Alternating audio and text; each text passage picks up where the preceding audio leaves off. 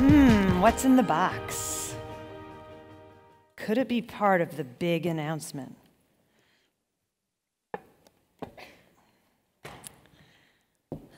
Good afternoon, everybody. How's today been? Good?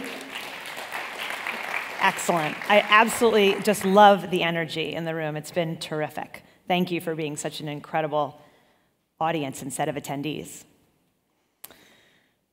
I first met Dan Schulman 6 years ago. It was shortly after Walmart announced that American Express would begin offering a prepaid card called Bluebird at the retailer stores. When the news broke, I remember thinking that I would never in a million years have imagined those two brands, Walmart and American Express, to show up in the same headline together. And I knew that I had to meet the people behind the deal. So I managed to get a meeting with Dan at American Express in their headquarters in Lower Manhattan. And I'm all dressed up, and I'm ushered into Dan's office overlooking the Statue of Liberty. And there he is in a blue V-neck sweater, jeans, and cowboy boots. We sit down and we start talking about prepaid cards and the people who use them, and the power of mobile technology to democratize access to financial services. But the thing I remember most from that conversation was how Dan explained the Bluebird deal and his role at Amex. He said, "I'm here to transform an exclusive brand into an inclusive brand." That one statement explained everything. It explained Bluebird. It explained the cowboy boots. And as I would come to understand over time, it would really come to explain the man himself. Because Dan is not only one of the most genuine leaders I know, he is also one of the most inclusive. He sees everything that the world has to offer, and he sees it as his mission to make sure that everyone can partake. Having found a kindred spirit, I knew I wanted to spend more time with this guy.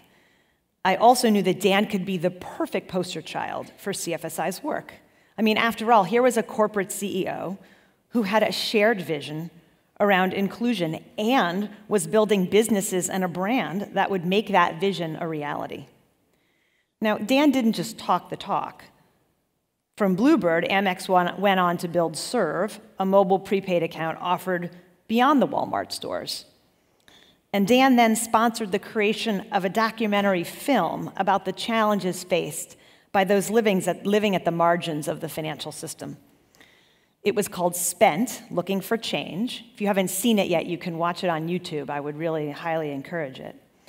And it premiered right here in LA, actually, the last time we were all here for Emerge. Shortly after, though, it was announced that Dan had been tapped as president of PayPal, soon to be CEO once it split off from eBay. For me, this was the moment of truth. Did Dan really care about all that inclusion stuff, or was that just his job at Amex? And if there was ever any doubt, it quickly became evident that Dan's passion was real and that the PayPal role was going to give him an even bigger global platform for making good on his vision. Once his feet hit the ground in Silicon Valley, he immediately began the work of transforming the culture of PayPal from that of a technology company to that of a consumer company. PayPal was the first major corporation to adopt financial health as part of its overall mission and vision. Under Dan's leadership, the company has invested heavily in research of all kinds to get to know their customers, to understand their lives, their needs, and to build products and experiences that go beyond simply moving money, to help people improve their financial health. 2 months ago, the company unveiled version 1.0 of these efforts, a suite of basic banking services in the form of a prepaid card, direct deposit, and money transfer. These efforts aren't a sideshow like they are at some companies. They are at the core of the business. At a time when Wall Street can punish CEOs who speak their mind and take stands on the issues of the day, Dan has doubled down. He canceled PayPal plans to open a new global operations center in Charlotte a couple of years ago, following passage of a North Carolina law that prevented cities from creating non-discrimination policies based on gender identity, otherwise known as the bathroom bill. He said at the time, "Becoming an employer in North Carolina, where members of our teams will not have equal rights under the law, is simply untenable. The new law perpetuates discrimination, and it violates the values and principles that are at the core of PayPal's mission and culture." Dan has taken his message of inclusion around the world. He's the co-chair of the World Economic Forum's Promoting Global Financial Health Inclusion project. And earlier this year, Dan was instrumental in the creation of a new body, the CEO Partnership for Financial Inclusion, a group of senior leaders from a diverse set of leading multinational companies who are committed to accelerating financial inclusion around the world. Convened by the UN's Special Advocate on Inclusive Finance, Queen Maxima of the Netherlands, this is the first group tackling financial inclusion that I know of that includes companies beyond the financial services sector, including ones such as Pepsi and Unilever. Right around the time of this year's World Economic Forum, I was sitting in my living room in Chicago reading the newspaper when I saw another headline that blew my mind. It said, "Dan Schulman on shifting from financial inclusion to financial health." Dan had penned an op-ed in the Wall Street Journal on the eve of Davos. In it, he wrote, "As we head into 2018, we have the opportunity and the responsibility to expand our focus from traditional notions of financial inclusion to the broader goal of universal financial health. This means instead of just measuring how many people have a payment account, we must consider all of the financial services that people need to take control over their financial lives. Everything from financial planning tools for managing budgets and expenses to access to affordable credit to start businesses and invest in college, insurance to help deal with unexpected expenses, retirement accounts for long-term savings, and more." It was after reading that op-ed that I slacked Laura Barger and I said, "We need to give this man an award." And so tonight we are. Dan inspired us to create a Financial Health Visionary Award to recognize individuals who have shown unparalleled leadership toward building a more accessible and inclusive financial system, and who seek to continue to inspire and encourage other leaders to make financial health a priority. The award aligns with CFSI's support for leaders who have embraced financial inclusion as a key business strategy that can drive bottom-line business benefit hand in hand with social impact for individuals and small businesses around the world. And so today, I am absolutely thrilled to be able to present Dan Schulman with the inaugural CFSI Financial Health Visionary Award. Please join me in congratulating Dan as I welcome him to the stage.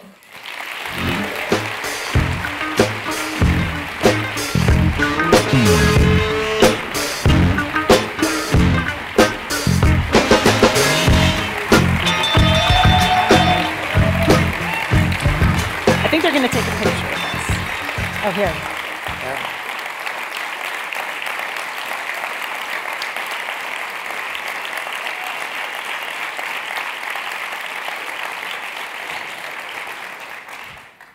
Thank you. Here, I'm going to take that from you. Yeah, please.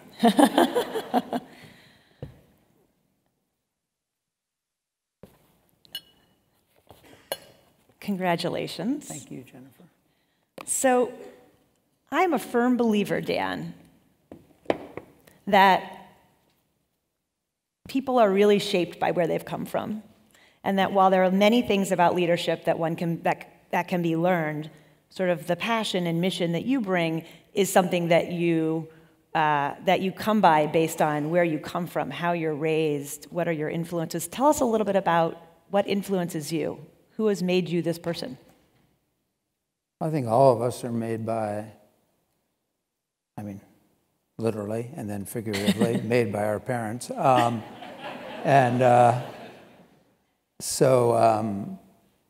I mean, the people who influenced me most clearly were my mom and my dad. And we really had nothing growing up. I was born in Newark, moved to an apartment in New Brunswick, the great state of New Jersey. My mom took me to civil rights marches when I was a kid in my stroller. This was a time where really civil rights marches were not something that you took lightly. There was always the specter of potential violence in them. My mom would march down in the South, and I remember being with my dad at a very early age. There are no cell phones or anything, just he was pacing the house back and forth, worried about, whether she'd come back and in what shape she would come back. So my grandfather was a union organizer. I mean, there was a lot of very kind of left values that were put into me. And then, I grew up and, I wasn't exactly sure where I wanted to go. Certainly it wasn't Wall Street. I mean, everybody says that I'm like Occupy Wall Street, not Wall Street. Or I dress like it for sure. But I really learned at an early age that there are a lot of people in this world who don't have a voice, who are underserved, who struggle. That was me growing up. That was my parents growing up. It's definitely my grandparents. I still have family members who struggle. So it comes very naturally, and it comes with a kind of an authenticity through and through. So I think this is our greatest responsibility and challenge as an industry, and it's something that as long as I'm around and can do something about it, I feel I've got a obligation, and really almost a moral obligation to do so. Yeah. So when you don't come by it as honestly as you do, how do you get yourself there, for other leaders? Well, I think there are two things that probably most of us respond to. There's things we feel with our heart, and there are things we intellectually understand. And I think you can argue the facts of the matter, that we're in the middle of a crisis. It's playing out in ways that are not just the individual anymore. It's really society. It's our political systems are under tremendous stress. There is a huge amount of populism. And you have to basically say there's populism for a reason. It's because people are worried about their future. They feel the system is letting them down. And they are voting not for somebody, but against what is. And many people have heard me say this, but my favorite quote on democracy is, democracy needs to be more than two wolves and a sheep voting on what to have for dinner. So think about that. But what it basically means is, for a democracy to flourish, you have to rise above your own self-interest. But how do you rise above your own self-interest? If you're on the very bottom of Maslow's need hierarchy and you're worried about making ends meet at the end of the month, you're worried whether your kids will have a better future or not. And so I think intellectually, these things are becoming like right in our face right now. And maybe it was somebody over there, but now this isn't fringes of our population. This is mainstream. This is the new middle class. Mm-hmm. These are people we all know, and it's a segment of the market. It's probably the biggest segment of the market. So I think, one, we can all intellectually get it. But I think the time that it really hit me is when you actually go out and experience it. So when I was at Virgin Mobile, we supported homeless youth. I was hoping you were going to talk about yeah, this. and the thing that really got me to understand homelessness was sleeping out in the streets of New York as a homeless person.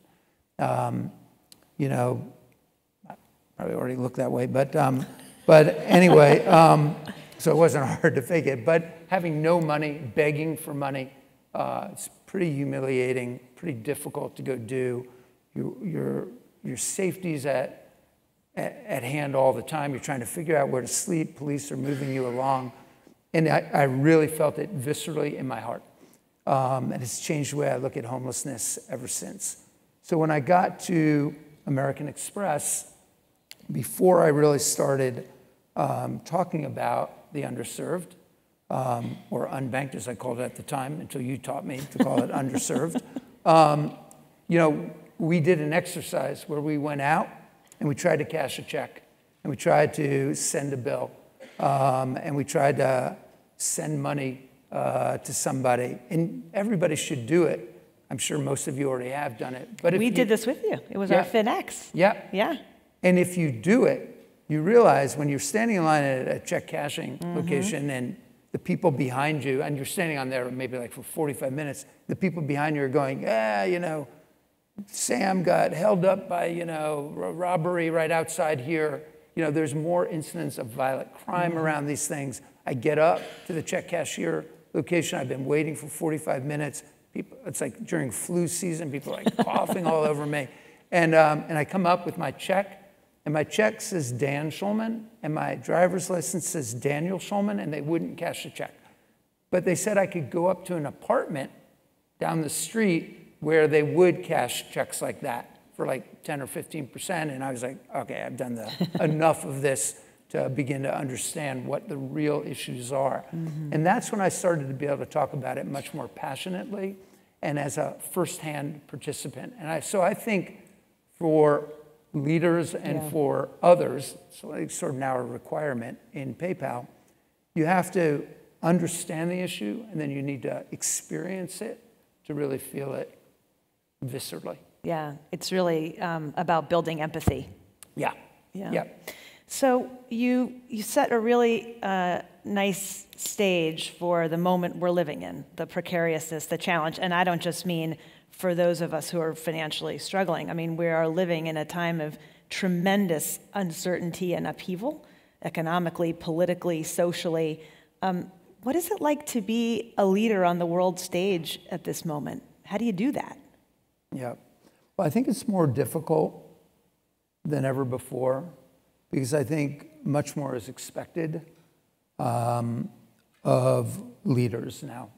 I think much more is demanded of leaders. I think much more is necessary from leaders. But employees expect that leaders will act on the values of the company, not just have those values hanging on a wall. And I think sometimes those values come under attack. And as I said, after Charlottesville, not Charlotte, but after Charlottesville, where, you know, we try not to allow PayPal to be used to be funded for people who advocate for any kind of hate or violence. But hate's a very difficult thing to define. Where does free speech end and where does hatred begin? And we take that very seriously. My view is always like Nazis are like, I don't know who's going to debate that, but like we're not allowing that on PayPal. KKK, other things, we're not allowing that. People can debate whether that's free speech or not, but not for me.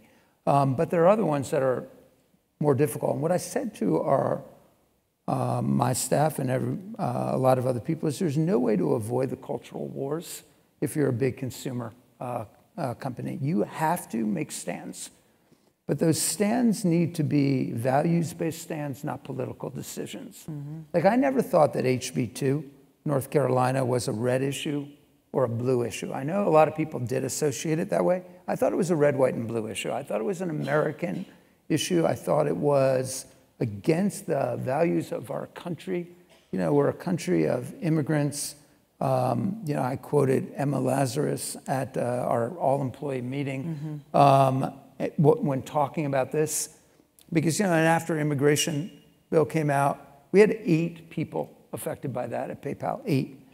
And I was like on CNN saying that I thought it was unconstitutional. And one of our employees said, like, why are you out there making such a big deal about this when there are only 8 people inside? We have 20,000 people inside PayPal. And I said, well, I think you might feel different if you were one of the 8 people.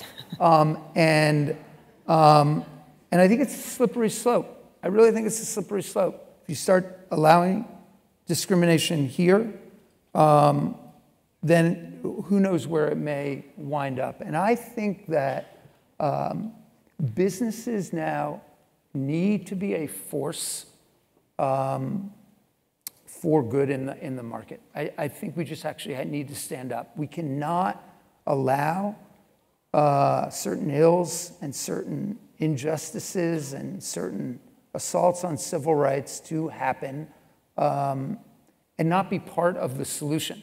Like, I don't really believe that, we are solely about for-profit. I believe we have a bigger responsibility as corporations, and we need to address that. And we have so much power to go and do that. I mean, it's really an unfair sort of thing. We can attract incredible talent. We have great resources to apply to this. Like our whole mission and vision is against democratizing financial services. It's 20,000 people with a lot of gusto and passion around it, focused on one thing. We should be able to make a difference in the world. Now, we can't do it alone. We need to partner with regulators. We need to partner with governments. Mm-hmm. We need to partner across the industry. It's I heard it at a panel right before this, and I agreed with the person who said this, is that we need to figure out how we come together as an industry and take the best assets that we have, the best assets that maybe a traditional financial institution has, bring them together and put out value propositions into the market, tailored to certain segments of the market that neither of us could do alone. And I feel like, and I said this at Money 2020, this is the moonshot idea of our industry. This is our time to go after this, because think about what we can, like, how your kids always say, "What do you do?" Have you got to answer for me? And they know I work for PayPal, and actually they love Venmo, so I'm in good shape on that. But like, this is the thing that you want to say to your friends and your family, that we made a difference in the world. And the thing that gets to me about this crisis that we face is it's solvable. I really honestly believe it's solvable. I wouldn't throw myself into a problem that's not solvable, and there are a lot of them out there. And I'm not saying that any of us can solve it, but even, like I always say inside the company, if we can solve it for one person, that's great. But if we can solve it for 100 people, it's amazing. But we actually have the ability to maybe together solve this for millions, tens of millions, maybe even hundreds of millions. And imagine the energy that could release into the world and the changes that could make. And to me, it's exciting to think about it. And the world's moving towards mobile. It's moving towards software. It's moving towards platforms. You've got more power now in your palm of your hand than, name the metaphor. The early moon landers, more power than a Cray supercomputer in 1990. There's just, things are changing in the world. And we have the ability to do things and imagine things that have never been done.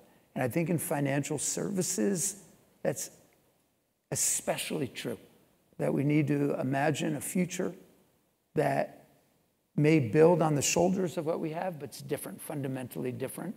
Not for everybody, because there are different segments of the market, but for the underserved market, we should be able to do things that make their lives much simpler and easier, much more secure, and we ought to be able to take some of that $170 billion that they spend and return that back to them so that they can save and be ready for emergencies and help their kids to go to college or to get an education. So we should be able to do that. I mean, there's no reason why we shouldn't, and we should not excuse ourselves if we don't. So I was going to ask you about the Larry Fink letter, but now I feel like I should ask you about the Jamie Dimon and Warren Buffett op-ed. And frankly, they're really both of a piece, which is the ills of short-term thinking and finding a way to reorient from a sole singular focus on shareholders to something a little bit broader. You're a publicly traded company, you're on the world stage, you obviously aren't scared to say what you think, but you do have a board and shareholders. How do you manage that? And what's your reaction to the kinds of stands that these folks are taking? Well, first of all, what's the best way of answering this question without...